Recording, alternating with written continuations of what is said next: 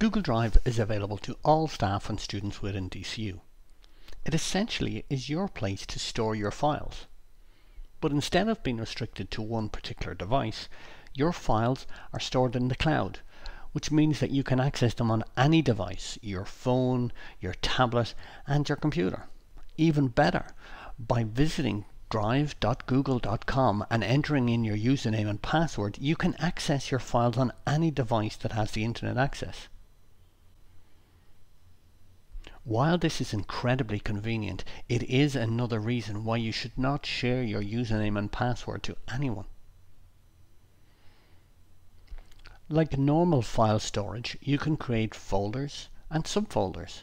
For example, you could have a folder for first-year subjects, containing subfolders Chemistry 101, Biology 101, and Physics 101.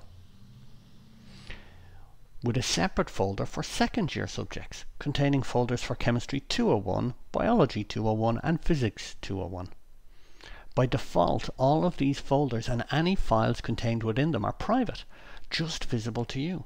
However, you can share them with whoever you like, providing some people with editing rights, others with the ability just to comment on a file, and indeed you can have another set of people that you just give them the ability to view the files but not edit or comment on them. The choice is 100% up to you.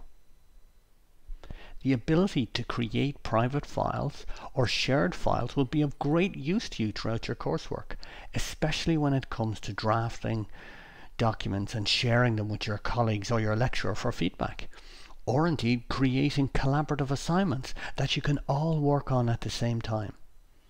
Using Google Drive and the associated programs, Google Docs, Google Slides, and Google Sheets, can be a very valuable tool for you. For more information, please visit support.google.com.